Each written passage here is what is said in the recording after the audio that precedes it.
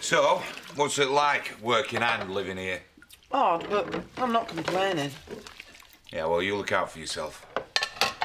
What do you mean? Chris, he's a slave driver. I mean, when I were here, I was on call 24 hours a day. Why do you think I moved out? Yeah, well, I'm just grateful to have a roof over my head. Terry, what's funny about that?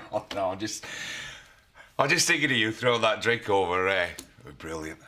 I wish I'd done it to the smarmy git. Terry, I thought you were washing my car. On me way. Oh, Terry, we won't meet in Leeds. Well, I would, but... What do you want to go into Leeds for? Well, what do you think? A bit of light shopping. I drive myself and I can never park. So what, have I got myself a lift then? Yeah, all right. Just don't keep them all day. And Charity, what's the money? Oh, you skimpling. Be back in a minute. Cynthia, would you wash my car? Yeah, sure. Hey, any danger of a cup of tea? I'm gasping. Yeah, well, you just have to give me a minute. I'm behind as it is.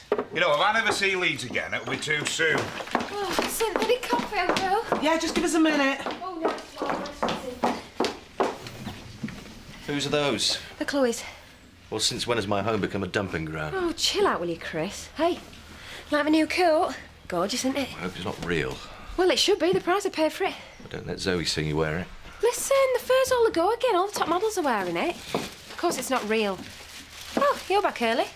Yeah, well, I was going to cook a meal. I have a friend coming round. That's good. Well, we'll make ourselves scarce then, eh? Is this fair? No. Good imitation, though, isn't it? Listen, you don't mind, do you? Of course I don't mind. I'm pleased you're getting on with things. Yeah, and it means Grumpy here can take me out. Right, I'll take these through. Hiya. Hello. You're early. I know I normally get lost, but today I didn't. Why on earth did she invite that Mel round? Chris, you're such a snob. They've got nothing in common. Yeah, they have. They're both mad.